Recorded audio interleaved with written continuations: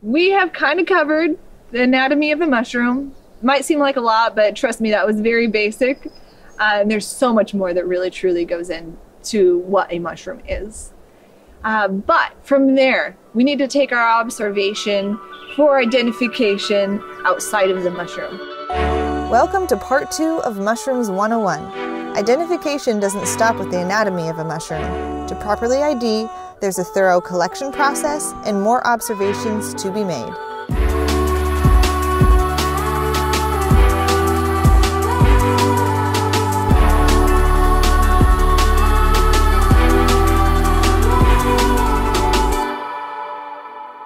We're going to talk about environment and habitat. You need to take notice, write some notes about what's going on around that mushroom. What types of trees do you see? Are they hardwood? Are they conifer? What types of shrubs are around? Do you notice any other flowers that happen to be blooming at that time? Those things are important to take note of, because sometimes there are species of mushrooms that can look really similar to each other, but one only grows near cottonwood trees. The other one only grows near pine trees. Two very different trees. And if you have the environment dialed in, it's going to be easier to figure out the ID of the mushroom you have, even though they could look almost identical. It's also important to know, what is your mushroom actually growing from? Is it growing from the soil, or is it growing from buried wood? Is it growing from a tree, from a log? Is it in sandy soil? Is it in a burned area? Those things you need to pay attention to. So when you're identifying your mushroom and you don't know what it is, it's the first time you're trying to do this, please unearth the entire mushroom. Please. There's so much information you could potentially miss if you do not unearth the entire mushroom. We've already talked about the stem. We've talked about that universal veil, how it can leave evidence. We talked about the mycelium. Those features alone, you need to observe by unearthing the entire mushroom. But what about this? Check this mushroom out.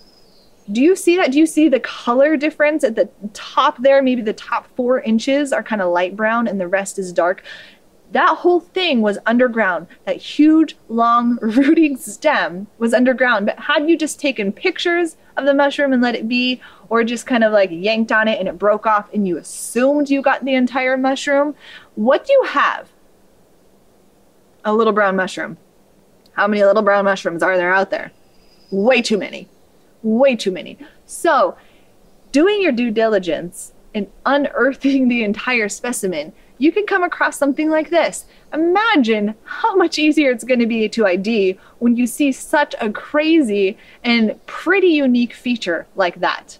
There's also sometimes color changes in the base of a stem. So right underneath the soil line, there are many mushrooms that have pigments that are different than what are on top of the soil. So you need to unearth your specimen in order to see that. Also, unearthing the specimen helps you see, is it attached to buried wood or not? There are many mushrooms that grow from buried stumps or roots. Knowing if a mushroom is growing from the soil versus wood is an important identification factor. So guys, unearth your entire mushroom. You've got it. And as much as I love mushrooms, the next thing I'm going to ask you to do is pick on your mushrooms. Yep, you're going to pick on them a little bit because you need to figure out a little more of how they operate. First thing you do, smell your mushrooms. Smell your mushrooms. 90% of the time it's going to smell like mushrooms and dirt. But guess what? You're going to get really used to what mushrooms and dirt smells like. That when you come across those more unique scents, like cinnamon, black licorice, root beer, bubble gum, your nose is going to be able to detect that really well.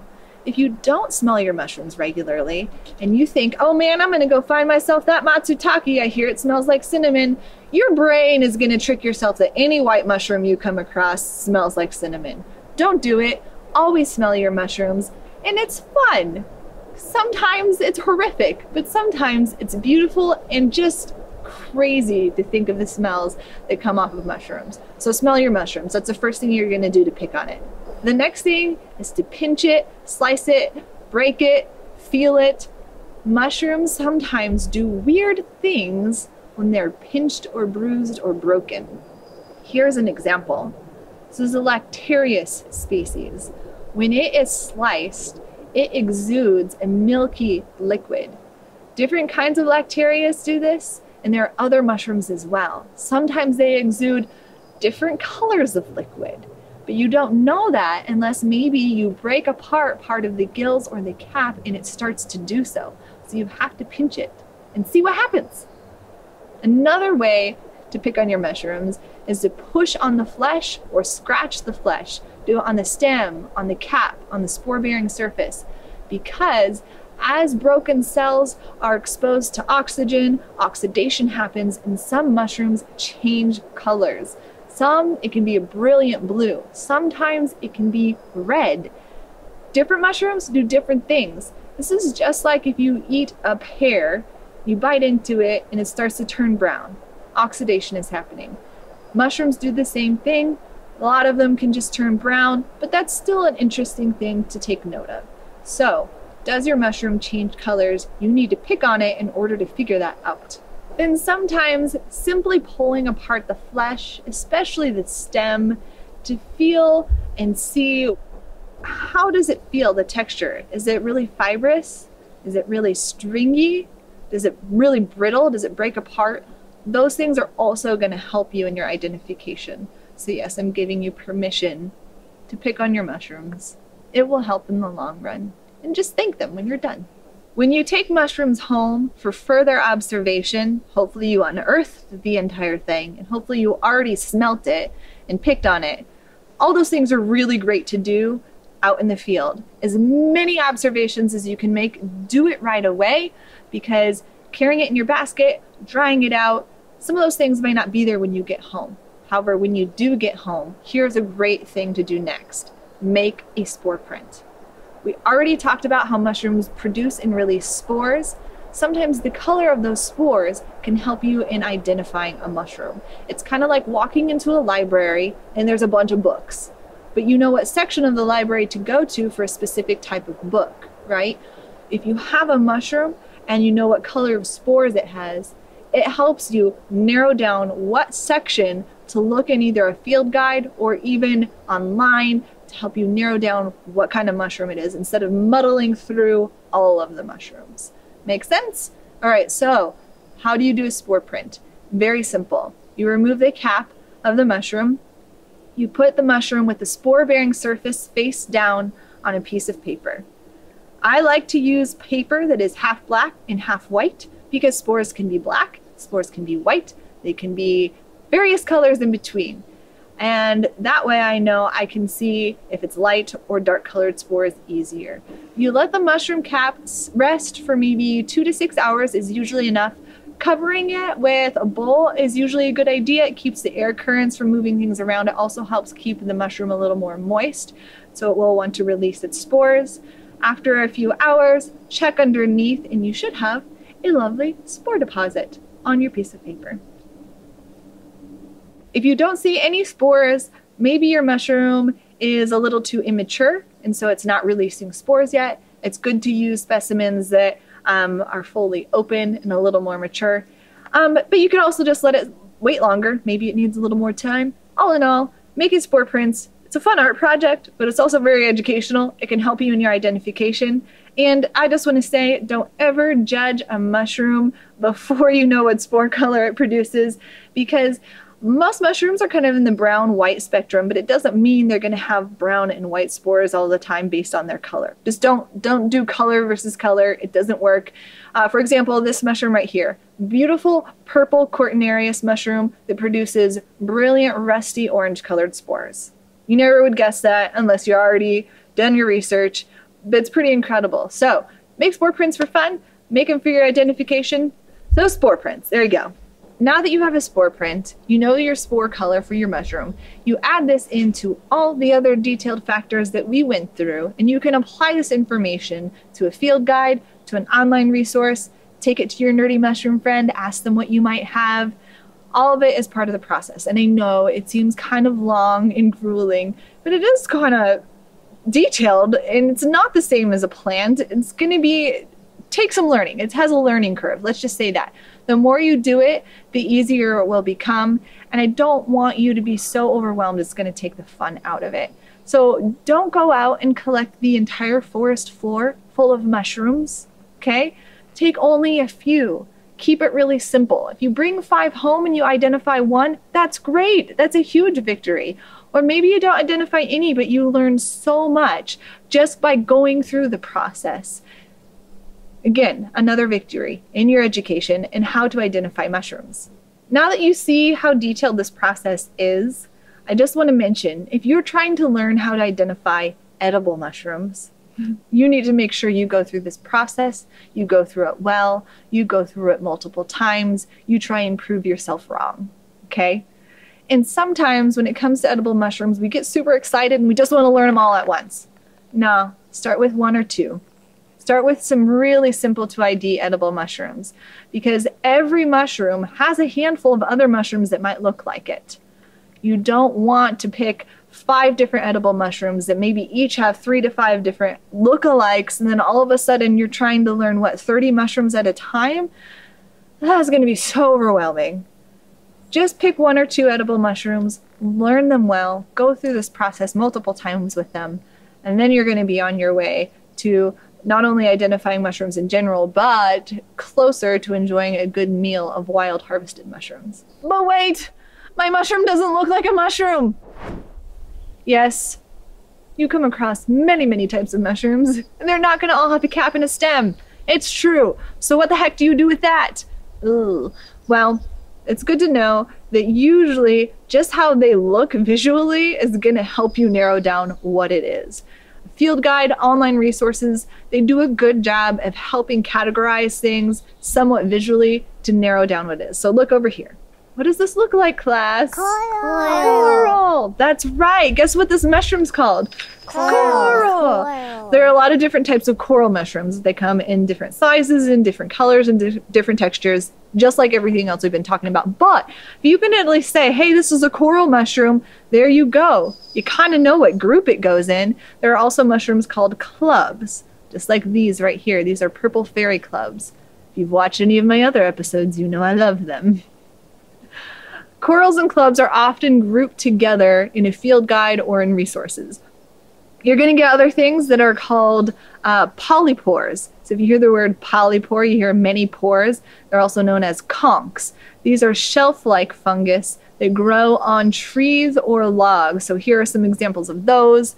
These are conchs, polypores, whole grouping of mushrooms there. Then you have things like jelly fungus, right? Lumpy, bumpy, beautiful, different colored types of jelly. Just knowing it's a jelly fungus, there you go. You got yourself on a head start of trying to figure out more about that mushroom. And you're obviously going to also have things that are odds and ends. The weird stuff, like this bird's nest. I love bird's nest, and personally, I love finding stuff that's in the odds and ends category. If I find something and I look in my field guide and I see that it is in like the oddball section, I do a little happy dance. It's just fun. So you are going to find some things like that that just don't quite fit anywhere else. So always check the oddball section of your field guide if you're kind of at a loss, what the heck is this thing? Sometimes you need to take the information that we just talked about and try and apply it to a mushroom, even if it doesn't have a classic mushroom shape. So look at this. Kind of wild. This is a Hidnellum, which is the bleeding tooth fungus. Now, looking at this photo, you could probably do an internet search for weird blobby fungus that's bleeding, and you can probably figure out what it is. So go ahead.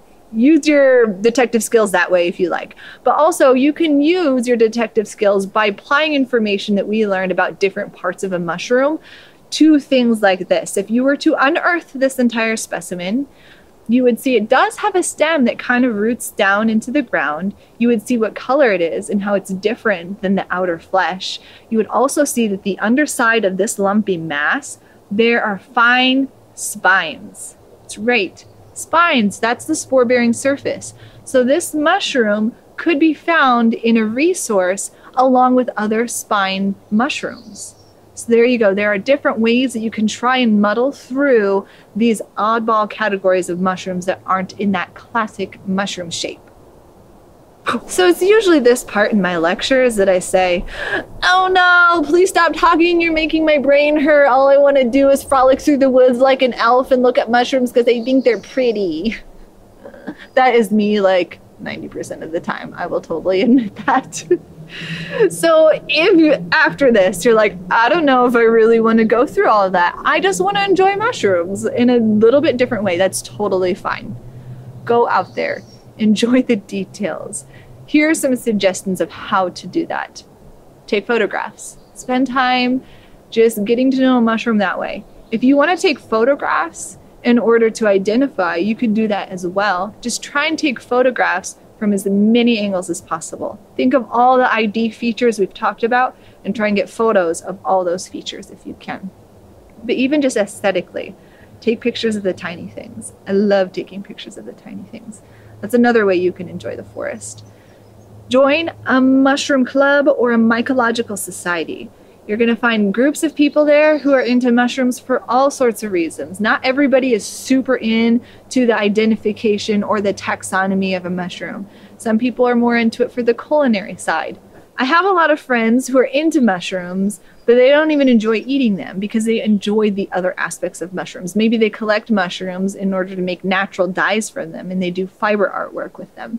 Sometimes people are really into the cultivation side of things or the medicinal side of things. You can enjoy mushrooms from all different angles, and joining a club or a mycological society is how to get connected with people who are already doing those things, and you can learn to appreciate them.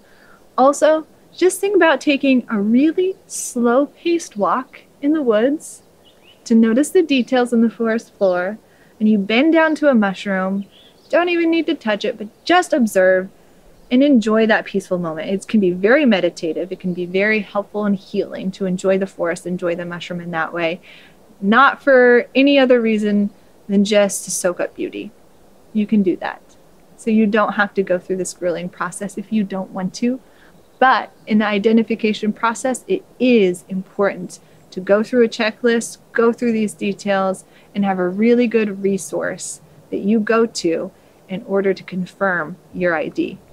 Just remember that every time you attempt to ID, it's an opportunity to learn something, even though maybe you don't succeed in figuring out exactly what that mushroom is.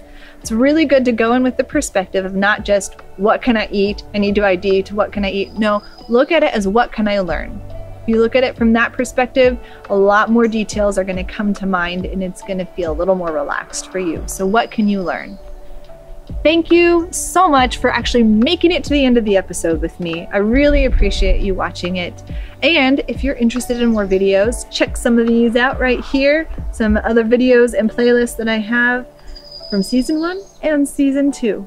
Please subscribe, hit the bell, hit the like, leave a comment. We're just getting started with season 3, so if you have any grand ideas you'd like to share with us, let us know.